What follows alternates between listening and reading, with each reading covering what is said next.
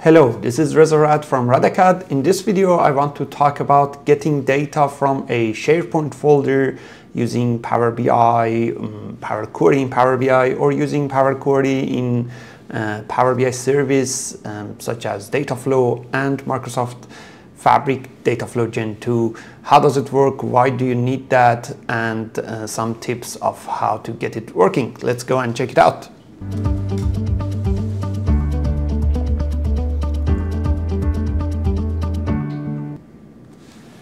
In the previous video, I talked about getting data from a folder. When you have a folder that you have similar files but different data, let's say a few Excel files or CSV file or text files which have different data values, but they have similar data structure. Like for example, you have one CSV file for the budget of financial year 24, another for the budget of financial year 25, and you want to combine all of these together. One of the features we have in Power Query is get data from a folder, which is really helpful because behind the scene it creates a function from one of the sample files.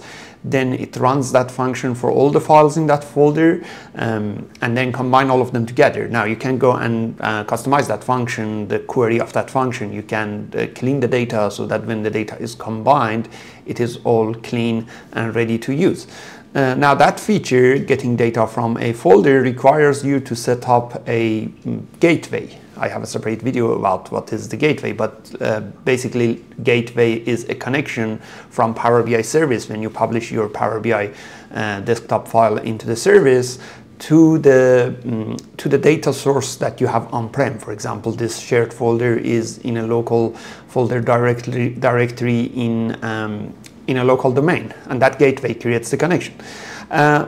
There are a lot of scenarios that you may not need that gateway. For example, you might have your data in OneDrive for Business, and I have a separate video about how to set up that connection so that you don't really need a gateway and you get data from OneDrive for Business folder.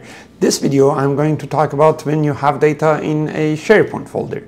So let's switch into my screen and I show you what this looks like. So here I have a SharePoint folder. As you can see, this is my SharePoint site.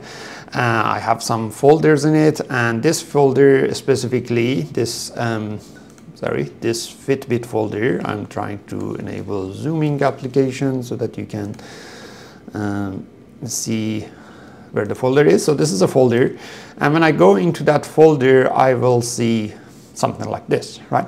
So this is my SharePoint folder, and I want to get data from this. When I get data from this, one of the benefits is that I don't need to set up a gateway. After I set this in Power BI desktop, when I publish it to the service, there is no gateway connection required. Everything works just perfectly. You just schedule it to refresh every hour or whatever schedule you want. Now let's go and see how this works inside Power BI. So when I go to Power BI desktop, when we say get data, there are some options to get data from different sources, but when you click on more, then you can go and search either here, or you can go to the file section and you'll see SharePoint folder in here, or you can basically just search for SharePoint. When you click on the SharePoint folder, here comes the tricky part of it. So here it asks for the site URL, not for the SharePoint folder URL.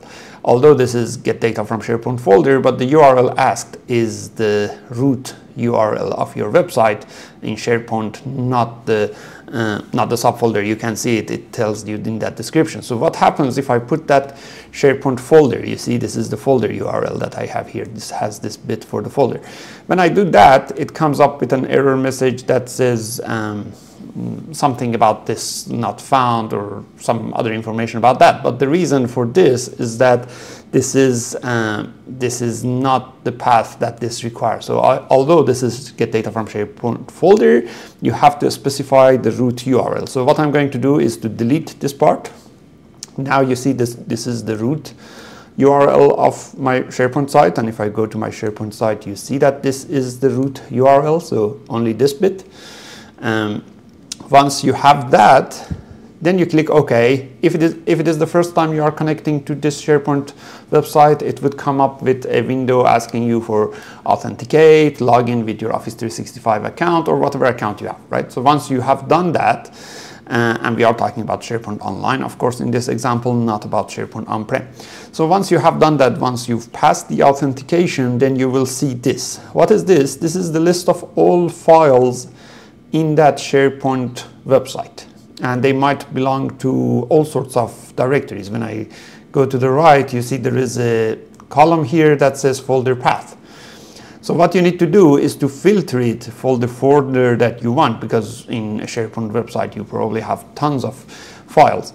Now to do that, before we do the combine, we'll go to the transform data. Right? So transform data, so that we go to the place that we can transform it before processing the combine process. So then I'll go, and this is Power Query Editor window. I have a separate video talking about what is Power Query Editor, so go and check it out. The last folder, the last column here is the folder path, and this is the place that you can filter it for a specific folder. So for example, if I want to get data from that fit build folder, one of the ways is that I can then copy that path, and when I come here, I just say when it is matching this, right? Or you can put text filters such as equals and contains, things like that, because sometimes you might have this in different folders, but all the folders that have, for example, FY in it, because it's financial year, things like that, right? So it doesn't necessarily have to be one folder, it can be even multiple folders. So once you have done that, then you say, okay, and this will give you only the list of files within that folder. You see the folder is now only that folder for me, and the files are only the files within that folder. So that is how you drill down and navigate to the folder. Once you are in the folder, then the rest of the things is simple, right? I'll remove all other columns here because I don't need them. Even the file name or extension, I don't need that. I'll remove them. This is the column that we normally need, the content column with the binary content in it. This is the actual file in each of those files in that folder. So what we need to do is to click on this option, which is combine files, and I have a full video about how the combine file works within a folder. It creates a function from one of the sample files, then it runs that function for all other files. I'm not going to explain that whole process in here. I'll choose the sample file here. But you can go and watch that video, which I explained in fully how that custom function behind the scene works and how you can customize it. So once this process is done, you see it created that custom function, it created the parameter for that file and a sample query for that file. Then we have the result query in here, and then the rest of the things is simple. The rest of the things is I can go and remove the columns that I don't need, remove the rows that I don't need. I'll do this part a little bit faster because I have done that in the other video, so make sure to go and check it out. So I remove that first row, I remove empty rows as well, and I use first row as header. This would change the structure of the file. That is why we get an error in that side. So I'll remove that last step, which is change type. And here we have the combined version of all of these. I'll use detect data type so that we get all the data types the same. So here you see that all the files within that folder are combined. This means that if in the future another file gets added to that SharePoint folder, we will have it and we can get the output of it in the next refresh of Power BI Semantic Model without us needing to go and updating it ourselves. So one of the good things about this process is that it is automated. The other good thing about this is that because you are getting it from SharePoint Online, you don't need gateway to set up. Everything works really simply. The main trick is that don't put the SharePoint folder path at the start. Start with the SharePoint website. But before combining the files, make sure that you go and filter it for the folders that you want. You can also filter it based on other things, not only the folder. You can filter it based on things such as, for example, what was the last date that this file has been created. For example, you want to get only the files that has been updated in the last 12 months or something like that. You can do that, and once you have done that, then you go into the combine files. I explained in details how the combine files in a folder works make sure you go and check out the other video. I hope you like this video, and if you like this video, go ahead and subscribe to our YouTube channel. We have weekly videos on Power BI and Microsoft Fabric. Until the next video, bye.